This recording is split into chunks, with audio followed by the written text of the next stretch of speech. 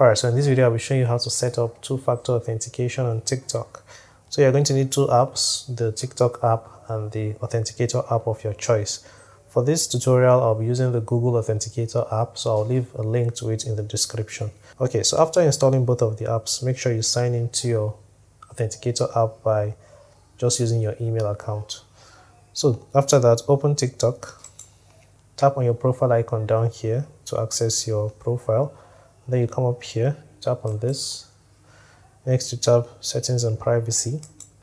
Over here you tap security and permissions. You can see over here two-step verification. You want to select this. And then there are so many options you can use to authenticate TikTok. So for this we're going to be using the Authenticator. Just check this. I'm going to uncheck this because I don't want email two-step verifications. So next I'm going to tap turn on. So it's going to ask me to enter my password. So you should enter your password. So after entering my password, I'll tap login. So you see this code over here. It's not going to be completely visible, but yours should be a very long code. So what you want to do is just tap here to copy the key. Now this code is a code you have to keep safely. Someone asked me of the best way to store this code so you don't accidentally lose it. So I'll be making a video about that very soon. So you guys should stick around for that. But as you get the code, you can just tap here to copy the key. There's also going to be a QR code over here. For this tutorial, you won't be needing this. You only need the code down here. So just tap here to copy it. So it says key copied. Now you go to the Authenticator app. You tap it to open it. So what you want to do now is, if you are using it for the first time, you'll see a blue button that says add code also. But I'm not using it for the first time. I already have one account here. So if you're like me, you have a plus button down here. You want to tap on this button and then you tap enter setup key.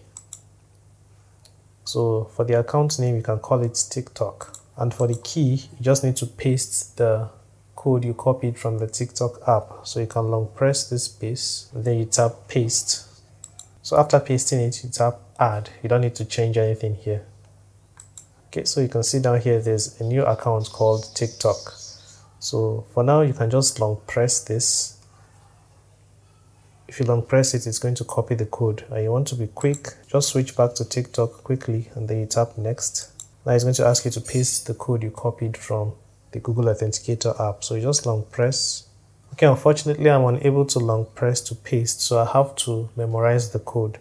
So what I'll do now is switch back to Authenticator and then get a new code.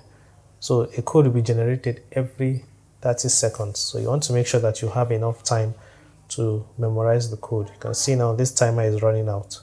So a new code has been generated and we have 30 seconds or less. So I'm going to have to copy this code or memorize it.